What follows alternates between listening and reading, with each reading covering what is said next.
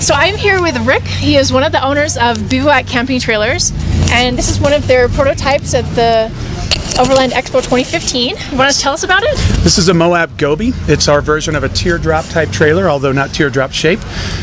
This one is our fully loaded Moab in the package D for the GOBI. It has a propane stove in the back, a running water sink, a drawer over here for utensils and pots and pans, and a drawer underneath for the same. Some upper cabinets. This particular cabinet here would be where you could put a refrigerator if you opt for that. Some LED lighting. The spare tire gate swings out, opens up, and has some prep tables on it. We can also hang a barbecue on the back of the spare tire gate, similar to our other trailers. Door raises up and becomes an awning. We'll walk over here. I'll show you. It's pretty muddy today, but this particular one is an enclosed trailer where you have a 7-inch memory foam mattress and some cabinets inside, LED lighting inside. Also, there's going to be an iPad mount on the ceiling for some movie watching. Doors on both sides, so you can exit either way with screens and windows on the doors, so you can have some cross ventilation.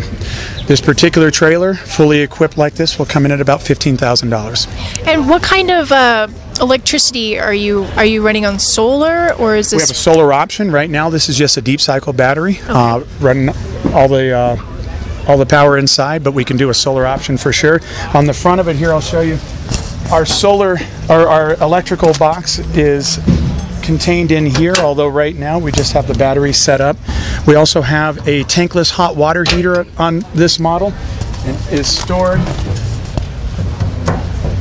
inside this jerry can. Wow, interesting. So we cut the bottom of the jerry can out to protect the hot water heater, so you have an outdoor shower.